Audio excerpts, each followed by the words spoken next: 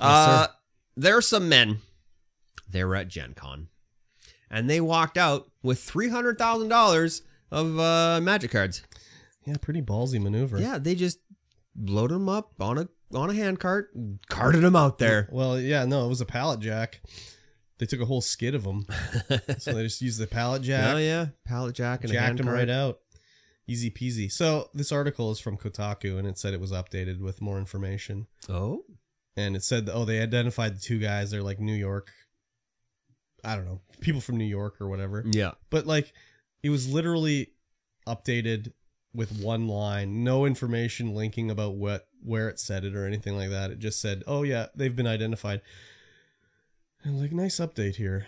Yeah. But yeah, they just took a whole pallet and pulled it out into the parking area. I don't know. Loaded them into a car, drove away. Like, pretty crazy. But that's kind of the way it works for this stuff like this.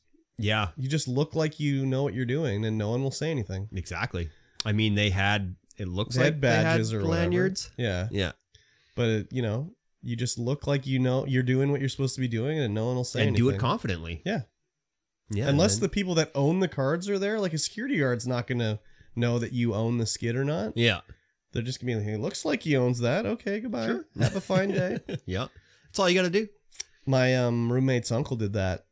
He didn't steal something, but he snuck into a Kiss concert hours and hours before the show. He just looked like he was supposed to be there. He was carrying his camera and looked like he was supposed to be it, so he snuck in and filmed their like warm up. Nice. Yeah, this was before they weren't really using no makeup either, so they were on stage doing their sound test with no makeup, and he recorded the whole thing. Cool. This was like with like VHS, like way back in the day. So he had like just all dressed all black, put on a little high vis vest, and just walked in. This was down in Seattle. He just walked in the entryway, like at the loading area at the back. Yep. Just walked into the arena. That's great. Yeah, I love it. Do it with confidence. So this is a good idea for you to get some stock. Yeah, it is. So Disney confirmed that none of the stock that was stole was any Lorcana. Yeah, because it wasn't out yet. So that was the rumors. They store Lorcana. Yeah. Well, I think they were presenting it there. They were like showing it off a little bit. Yeah, you could buy it there or give it. They were giving it away or something. Yeah. But it wasn't out for general sale yet. No, it sounds like what they stole was mostly Commander Masters sets and Collector's boosters, which are super expensive. Yeah.